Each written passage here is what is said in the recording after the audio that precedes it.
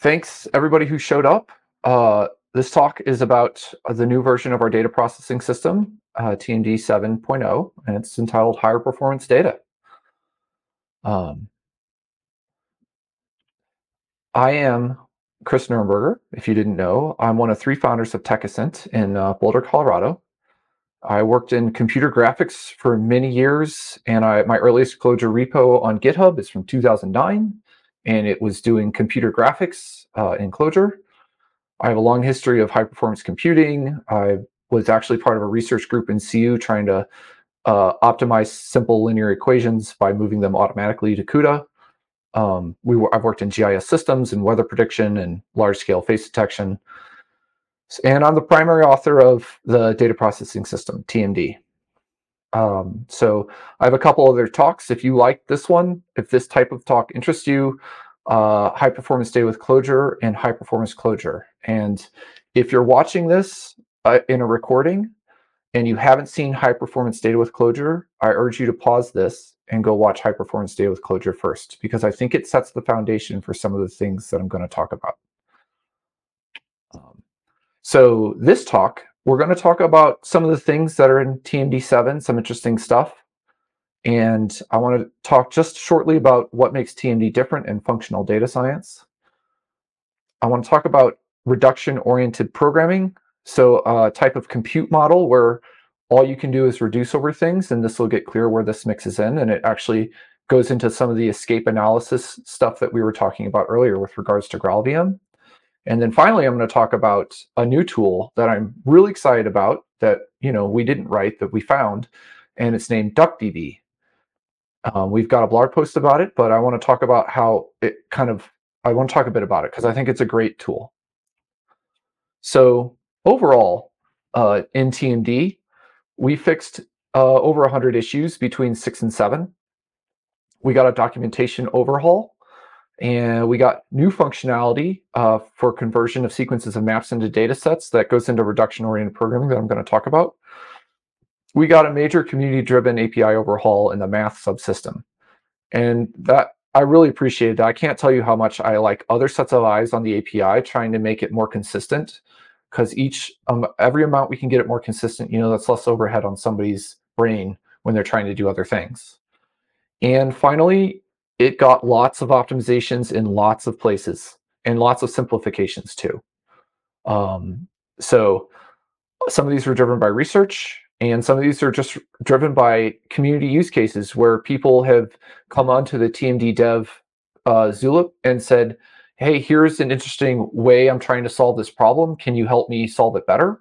And a lot of times, not only will we take the time to show different ways you might be able to solve the problem, but those will end up in the unit tests, because sometimes those are just really interesting problems that I think reflect a broad use case of TMD. So please get on Zulip when you have a big data problem in TMD, or you just think you're solving a problem awkwardly.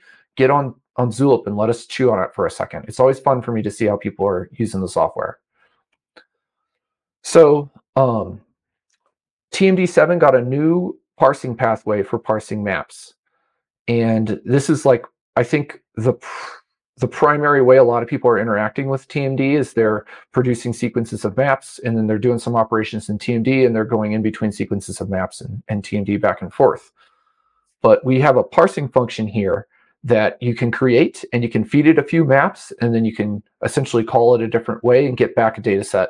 And then you can feed it a few more maps, and you get back the same data set, but with those maps appended to it. And this is all done efficiently, so things are getting resized more than they have to. And we have a transduce compatible version of this pathway. So you can transduce your sequence of maps directly into TMD, as opposed to producing a sort of sequence-like thing. This gets into reduction-oriented programming, but I think this is just a cool way to interact with bringing data into TMD. And it was developed by an IoT app, essentially named VeloBot, where our Calder, he's here on the phone, is developing a combined CLJS React Native app, and he's getting a lot of data from the sensors on a phone, and he's taking that data and he's efficiently creating data sets out of it and then communicating them back. I really like this style of development, this showed like the full vision of everything working together. You know, we have React Native, we have an iPhone app, we're getting data efficiently from a bunch of sensors, we're transforming that efficiently into data sets. The CLJS version of TMD uses typed arrays under the covers, so all that data is stored like very efficiently and is efficient to operate on. And we also have a good way of sending the data back to the mothership, back to the server to operate on it. And so this was kind of what I had in mind when I wrote TMD.js, was some sort of like IoT-like application on a low power environment that then you would efficiently be able to do some computations on, but also send data back, you know, to store it and to process it with more horsepower available. So if you like to ride, if you're a serious road biker or even a semi-serious road biker, check out Velobot. You know, it's a great app, and I think that you're gonna like some of the stuff you put in there. Another thing that we did in TMD 7.0 is an API overhaul of dtype next. That's what we were talking about, the community-driven thing. dtype next has a namespace in it, tech.v3.datatype.functional, and this namespace has all the sort of what I call vectorized operators, just basically a version of plus that can take one thing, or it can take a scalar, or it can take a scalar and a vector, and if it gets a scalar and a vector, it'll broadcast the scalar so that it works the way it would in pandas or lots of other things, or in NumPy or lots of other things. But anyway, there is a lot of naming issues. There are a lot of inconsistencies of variable names. There are times when a variable was first and it should have been last. You get the idea. It just really helps to have other eyes on this. And I want to thank, you know, Daniel Slutsky. I've said this before. He's really done a lot of work making these systems nice and introducing new people to these systems. So he took the lead on that. So let's talk about a little bit, for those of you who aren't using TMD every day, maybe somebody who's catching this on the internet and doesn't use tech.ml.dataset at all. Let's talk a little bit about what makes TMD different. And it definitely starts at functional data science using Clojure's notions of persistence, but on a more like concrete term, it has to do with how dynamic TMD is in comparison to a lot of the other sort of high-speed data processing systems. So this is a great example from Python where we have a data frame and we assign it to a new variable. We start operating with the new variable, and then of course it changes the original data frame. We joke that when you're dealing with pandas, you're either wrong or you're using too much memory, and you can't really know which, so you have to try them both. And so very often, you know, you'll subtly change something upstream of you and not realize it, and then that variable will appear, you know, later in your notebook or later in code, or, you know, lots of different places. So this is the same story with mutability. It's kind of like a data frame being mutable is like the most, it's like working with a database, with the old school databases with full mutability, where you just really, it's hard to know if you've changed something earlier in your notebook or not in some way that'll make it break. In TMD, the same code path doing the same thing, of course, doesn't mutate the variable earlier. And on really big data frames, this will run at the same speed the pandas does. And in general, in TMD, you know, it performs well. We'll talk about that later, but it performs fine. And it's much safer to use than, I think, pandas or R's data frames or Julia's data frames, or anybody's who doesn't really have persistence and immutability baked into the core API. And so that was the first thing. The first thing that makes TMD different is it's functional all the way. It's a very functional system. So you do not change variables that you've already assigned. You can go back in time, to speak. The other thing that makes it different, and this is really leveraging what makes the JVM different, is that the data storage or the data access system backing a column is completely abstract. So the column is sitting on a completely abstract interface, and it's mixing a completely abstract random access interface, which I've talked about in several different talks, with, you know, a missing set to produce a column, and a A data set's really just a map of columns. It's kind of a dual system, but it's mostly a map of columns. But this has, I would not have done this in C++. And the reason is that per element access is virtualized through two kind of virtual interfaces, the columns and the buffers. And you just would avoid virtualizing a low-level element-wise access of your data in C++. But on the JVM with Hotspot, we find that, especially in tight loops, we don't pay the cost for that virtualization like we would in a C++ system. And this is one thing, this is the magic of dynamic. This is where we can build very simple code paths dynamically late after the system has been, at runtime or even at REPL time, which is like while the program's running, and have Hotspot just dynamically optimize those kernels into something that performs really well. And that is just such a unique property. No other data frame has that. No other data frame has Hotspot. And so there's things the other data frames will do better because they've been optimized and hard-coded to do specifically that thing. But we can get away with really dynamic behavior and have it really perform pretty well. And that has important implications in how complex your systems are at the end of the day.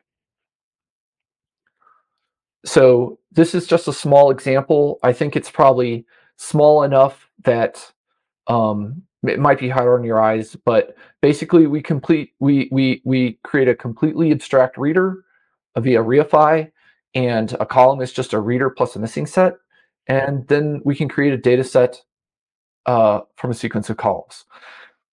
That data set will perform the same as if we have, a Java array as the data behind the column, or if we have a native memory buffer typed as a float, a float store as the backing behind the column.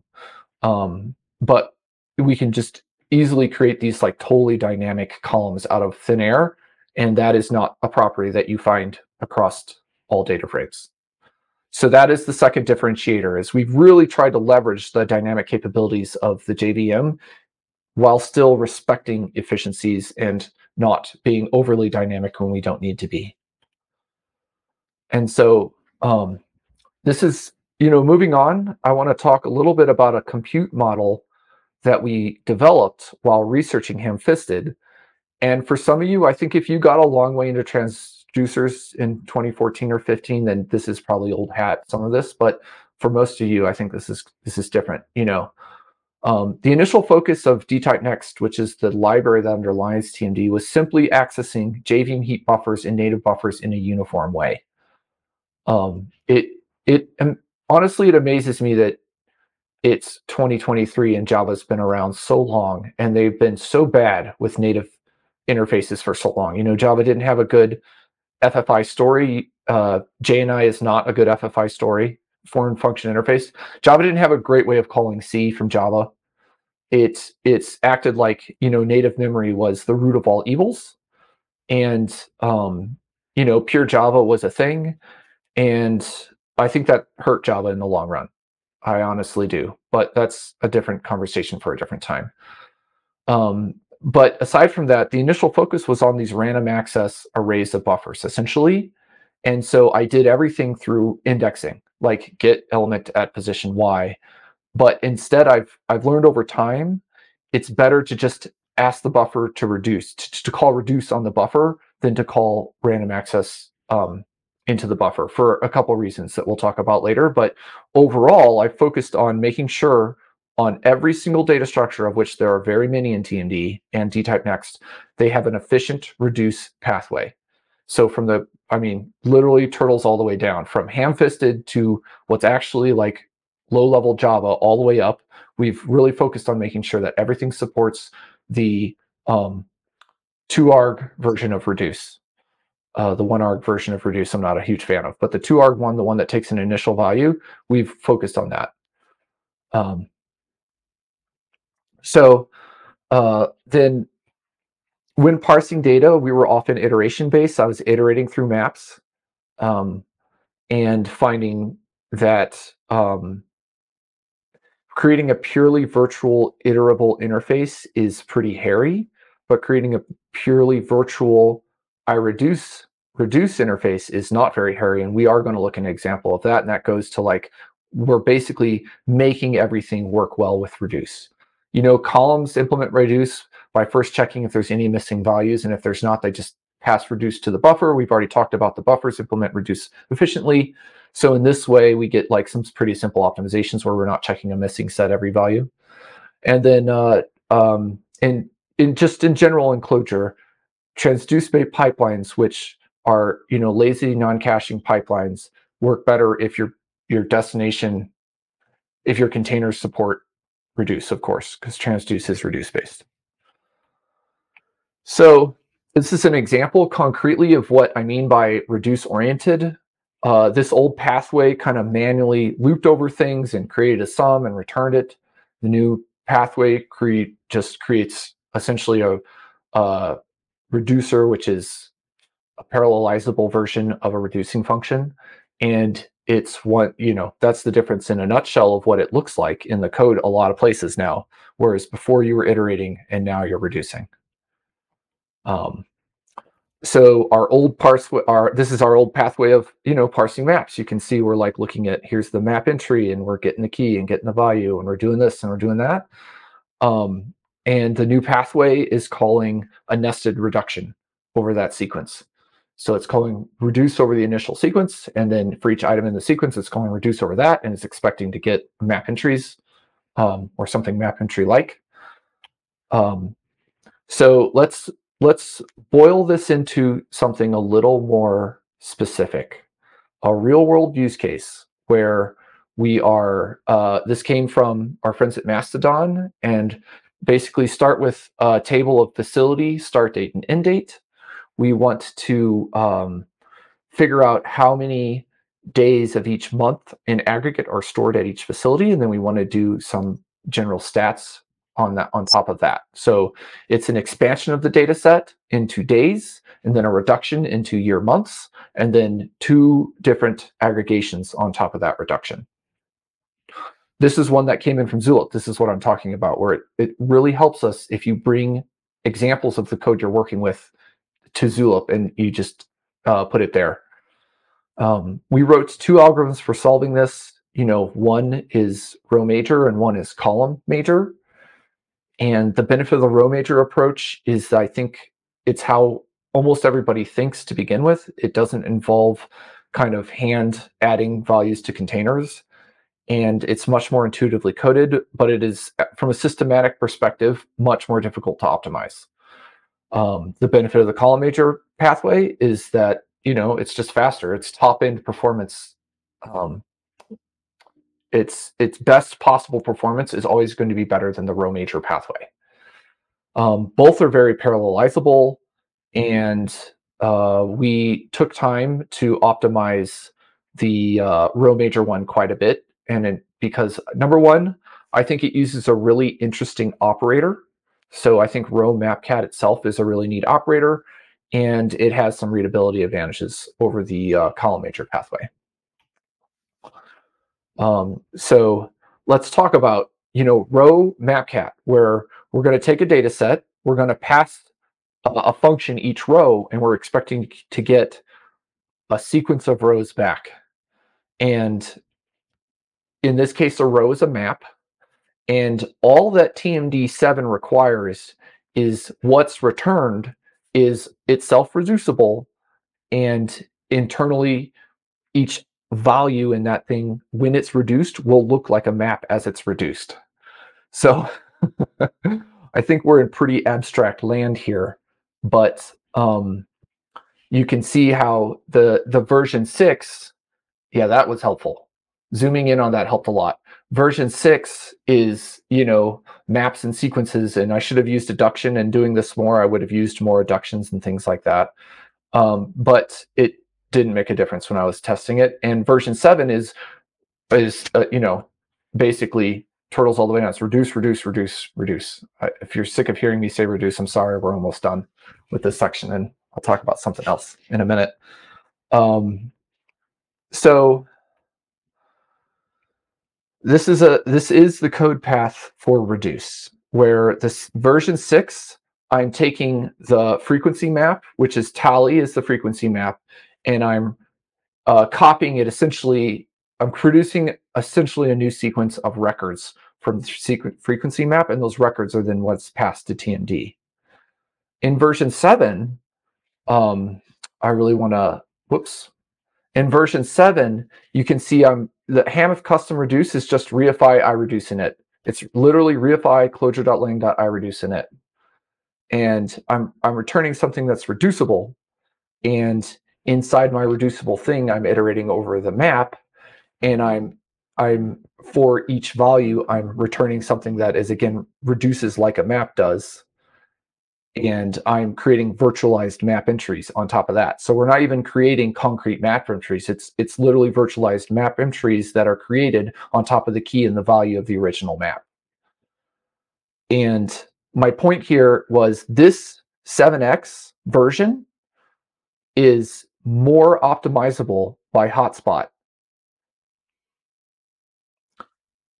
It allows hotspots, specifically the escape analysis, to see a lot more of what's going on and to see that pretty much from the very first custom iReduce object, the rest of these are just created as needed during the reduction, which is itself a tight loop. So now we have the magic pattern of where hotspot can see, oh, you're running a couple nested tight loops, and it can start trying to inline each of those nests.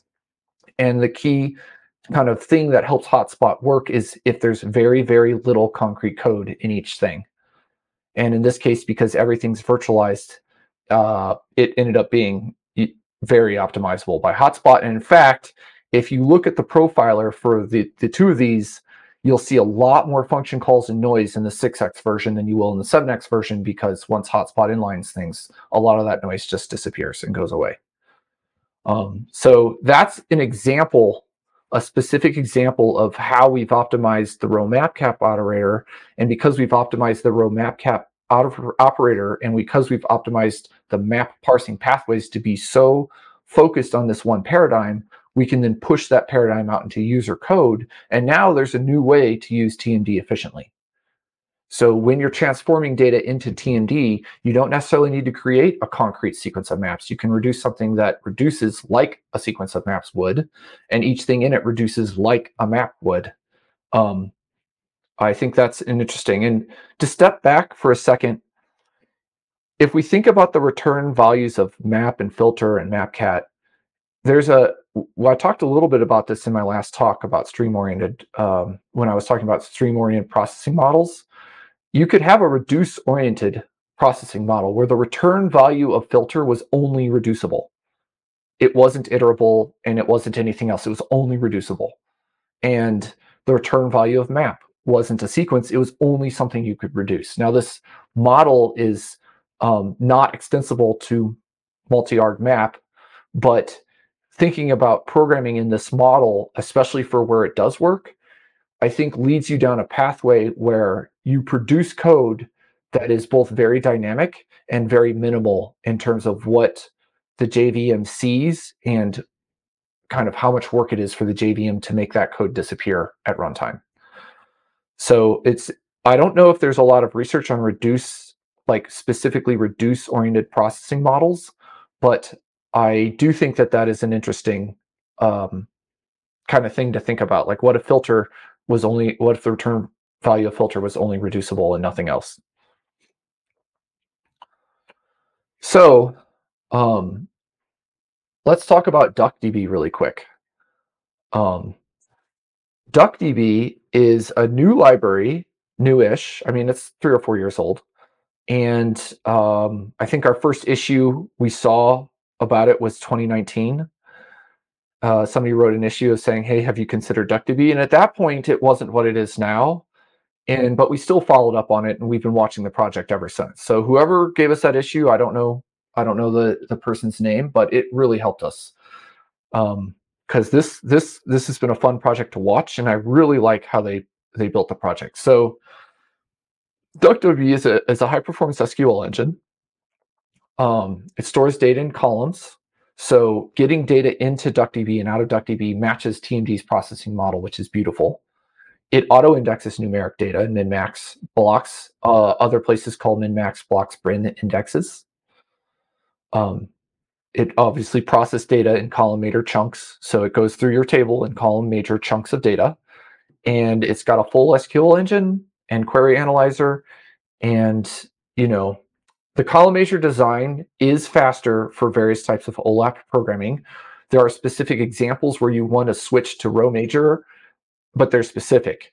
The general case is column major is faster by a lot sometimes. And then the specific case of, for instance, if I want to sort over multiple columns. So if you have a sort operator based off both columns X and Y, at that point it makes more sense to go to row major. And we know this concretely because the DuckDB team have researched this and produced papers on it. So they have a paper called These Rows Are Made for Sorting, and that's just what we'll do. And if you like nerding out on database stuff, there's actually quite a few papers on DuckDB's website that you can kind of check out and read that are entertaining to me.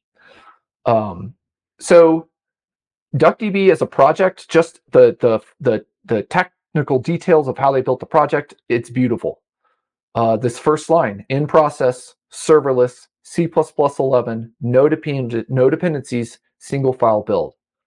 Like I don't know how you can go wrong with that. It's just amazing. So it's 100,000 lines of CPP and 50,000 lines of header. It's a very straightforward C API.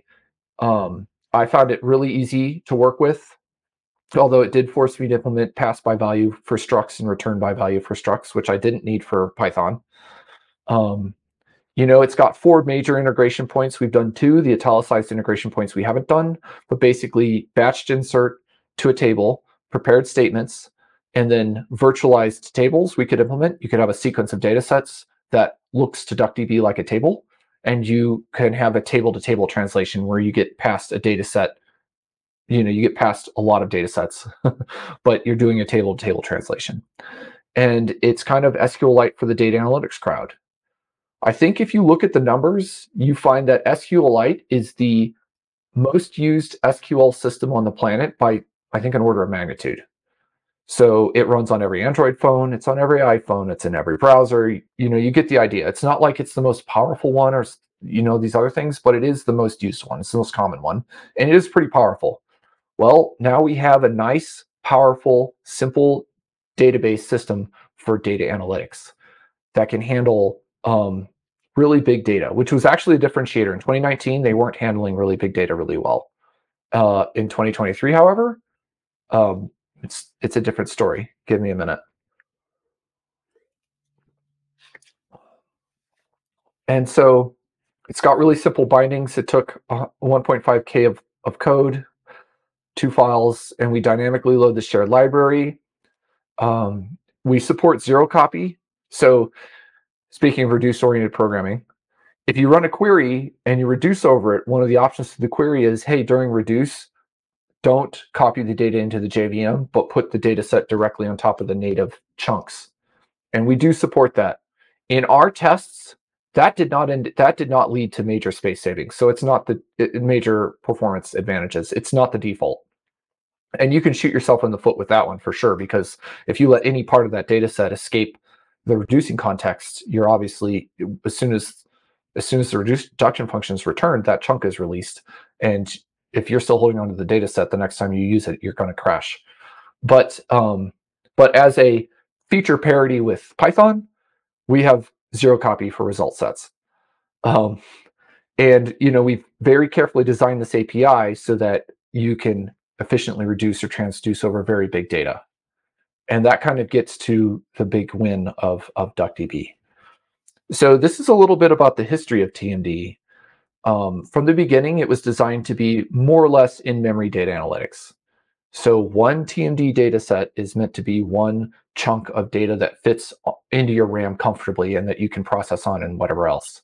We don't go through a lot of effort to minimize the size of it. Aside from storing the data set in native containers, which already gets you a lot over storing it as a sequence of maps, but we don't go much further than that. We could, for instance, run linked encode integer columns. There's lots of random tricks you can do, but we don't do those things. It's meant for high-speed memory-to-memory applications. I always expected at some point to extend TMD to handle larger than memory data sets, so to handle, terabyte-sized data sets. But I knew that would be a lot of work, and I didn't want to do it just arbitrarily on a few data sets that I saw that I could kind of work around other ways.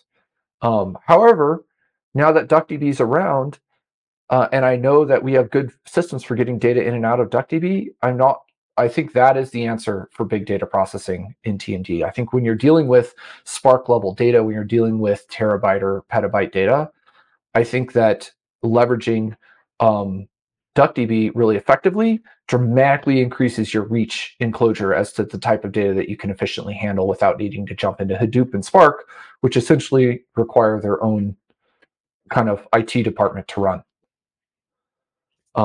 So in TMD, looking towards the future, I think the performance is good enough. I don't see in TMD 8, unless it's a specific algorithm and a specific thing that we maybe didn't optimize that well, I don't see 8 having a lot of oomph that 7 doesn't have. We've already gone through the nuts and bolts and down to exactly the bytecode that's running to make 7 as nice as it can be. I think that people are going to be using TMD on bigger data sets, and I think with DuckDB, I think we now have a really nice tool for extending that use case. We're seeing more and more Clojure teams adopt TMD. If you look at the Clojure downloads rate, the number is consistently growing. We're seeing more and more people hit the API docs. So I know that it's getting usage because nobody's going to spend time on our API docs, reading API docs, unless they're using the tool. On a nice bit, one thing I want to talk about for sure is we're seeing more and more experienced Python and R people come across and use TMD and say, hey, I wasn't sure I could use Clojure for my stuff, but thanks to TMD, we can switch to Clojure, and all my data processing pathways are working and they're performing fine. And so that is huge, because moving someone from pandas to TMD, I just think we're really making your life easier. I think you'll have fewer errors. I think that you will find working in your notebooks or working in your data processing systems more enjoyable. Yeah, I think it's just a cleaner system in general. And sure, there's edge cases that we don't do as well, but by and large, you'll have fewer problems and you can spend time on the edge cases at that point. Same with R, although with R, especially with deployer, I've fewer things negative to say. We've learned a lot from R and deployer, and specifically tablecloth has really helped bring over people from R into an environment where they're used to R's kind of very high level API. Specific deployers, very high level API. As I said, with DuckDB, I think we have a great start for a true Spark alternative. So in organizations that are maybe thinking of moving to Spark, I would urge you to try distributing your data and using DuckDB on it, and in conjunction with TMD for the custom stuff that you don't want to describe in SQL. I was on Slack earlier this week. Of course, somebody was doing something and they wanted a shuffle that took a kernel seed, and that exists in TMD and in the low level data structures library, ham-fisted. And I said, like, look, there's a very efficient way to use shuffle if you're going to call it repeatedly. And his response was, well, all of our time is spent in SparkQL anyway, so 5%'s the runtime and it's fine, which is great. But I think for those types of people, I urge you to consider using DuckDB. For those types of systems, I will tell you that DuckDB can load Parquet and CSV files and such over S3. So if you have your data set already set up on S3, might as well give DuckDB a try.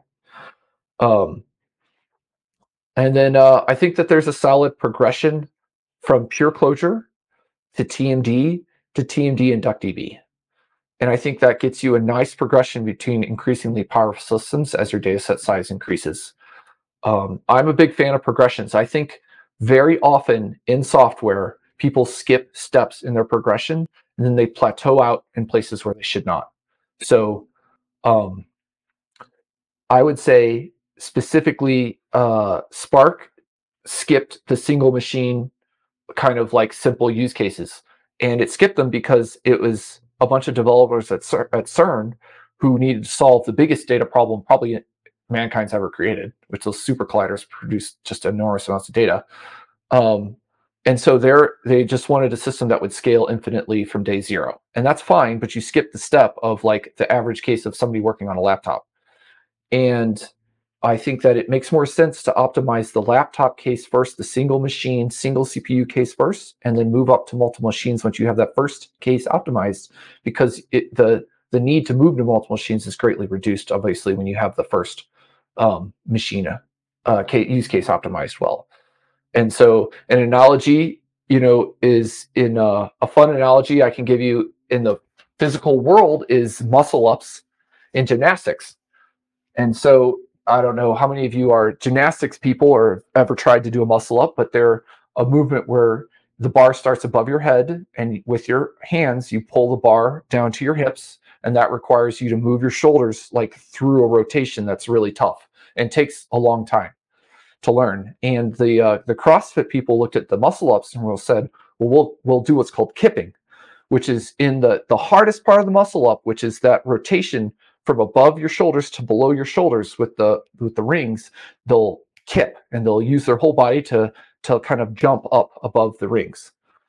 And I read a book by a man named Coach Summers, who is, I think, a U.S. Olympian gymnastics coach. And he said the problem with kipping is that you fail to build the muscles you will need for later points in the progression. So if you want to move from a muscle up to an iron cross and you've been kipping your muscle ups, you will fail to do it. And this is very true in software too. Oftentimes we reach for a goal and we skip steps in the progression, and then we'll plateau earlier than perhaps we should. And so there's more I could say about that. But that's my talk for now. I want to say thank you. This is the emails you can reach us all at. You can find me on Zulip. You can find me on Slack. And this is my obligatory Aster picture. We were successful in growing wine caps in the garden this year, and he was delighted to find, 2 giant wine cap mushrooms. So another talk, if you want to hear something else I'm passionate about, I like kind of regenerative farming and soil ecologies. And so if you want me to talk about, for instance, the commonalities between the metacircular interpreter and the carbon cycles, that was another talk I was thinking about giving, but that'll be a talk for another day. Anyway, so let's open up the floor to questions. We still have a lot of time left. So yeah, let's get a discussion going. I want to hear what everybody thinks.